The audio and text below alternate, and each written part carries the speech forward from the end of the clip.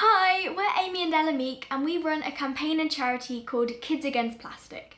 We founded Kids Against Plastic over 4 years ago when we were studying the UN's Global Goals for Sustainable Development, through which we found out about the devastating impact that single-use plastics are having on our planet. I personally am a huge animal lover, so when I saw pictures of animals being impacted by plastic pollution in such a horrible way, and hearing about how many animals are killed by plastic, I knew that I couldn't just turn a blind eye to it now.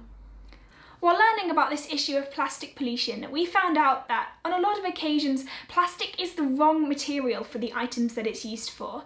We're using plastic, which is a super durable material, for items that we generally use for 5 to 10 minutes before throwing them in the bin to pollute the planet for centuries. Because of this misuse of plastic, we recommend that everyone reduces their use of single-use plastic and instead goes plastic clever. And plastic clever is basically reducing your use of 4 main items in particular. These are single-use cups and lids, straws, bottles and bags. These can easily be replaced with reusables, and it makes a bigger difference than you might think.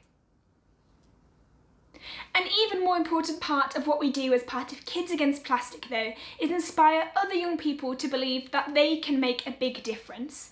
Our call to action for young people is that we don't have to wait until we're adults to make a difference. We have a powerful voice and we should use it to be the change that we want to and need to see in the world. We're really looking forward to coming to Science Summer School and meeting you all. Bye for now!